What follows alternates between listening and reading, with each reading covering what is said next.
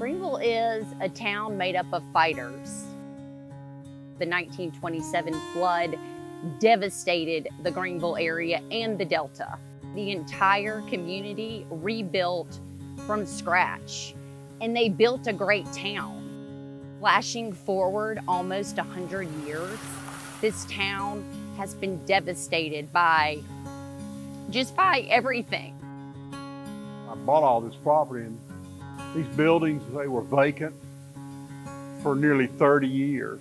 To bring life back into it was something that excited me, and look at it today, and we're excited about what we've done. We've created a very unique atmosphere, one of the fine dining restaurants in the Mississippi Delta, and the enthusiasm level that it brought to our community to revitalize this entire block.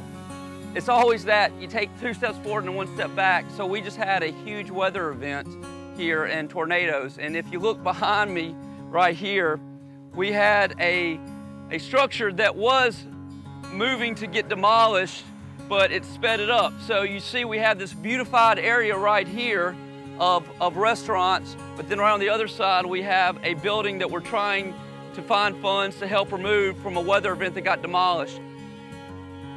We'd like to transform the space I'm sitting in now into a green space, sort of a focal point for downtown, which would replace another one that is being utilized for something else for the building of the federal courthouse.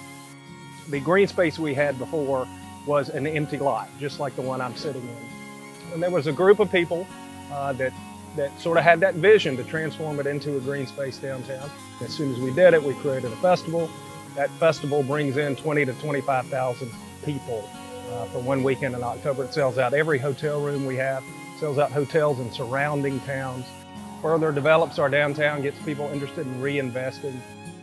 So what we can do is incorporate the artifacts that we were able to save into that green space. This is a continuation. We haven't gotten rid of all our history. The Weatherby House in Greenville is the oldest house structure in Greenville.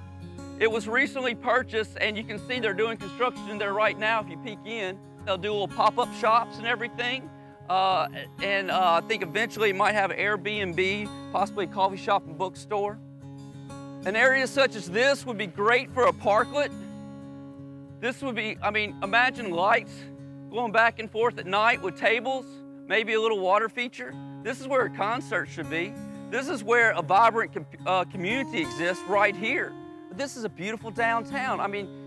You have a celebration of World War II veterans, you have banks, you have churches, you have retail, you have the bones and the structure for so much greatness and so much opportunity. Now this is a success story right here, and this lady right here, she opened Sippy Gal Fashion, and it is such an amazing success. It's a fashion boutique. And then going back to that storm, and I said that punch in the gut right next to her, the storm came, knocked out all the windows to these buildings where we're trying to help sell and get people downtown. When you're working on a downtown area and you have something like this happen, it does set you back. But you got to keep moving forward, and for any downtown or any town in general, you got to have a vision and you got to have a plan. And when opportunities come along, you got to seize. But with Main Street Greenville, they have a facade grant that would help each and every one of these buildings. We have the businesses, we have the people. They want to come in, they want to invest, but sometimes it's just a little more than what some can afford, and that's where we're hoping you can help us. Helping us make this investment and choosing Greenville will only help us more create greater opportunity, create more investment, create more economic development, create more jobs, and just have a trickle and rollover effect and ripple effect to the community to make greatness happen. So if you pick Greenville, and we want you to, right? We want you to come in, we are ready to go to work. Greenville is a place where there is a spirit of survival. My heart and soul. Greenville is my hometown, and I love Greenville. Greenville is the best place to live. Greenville is love and togetherness. Greenville is pride in its cultural diversity and its wonderful active volunteerism. A great place to raise a family and operate a business. is full of potential. And the place where I've been given a chance to start my dream. Greenville is a city rich in history, tradition, and as you can see, community. We love Greenville! And so HGTV, I'm asking you, choose Greenville. We're asking you to choose Greenville.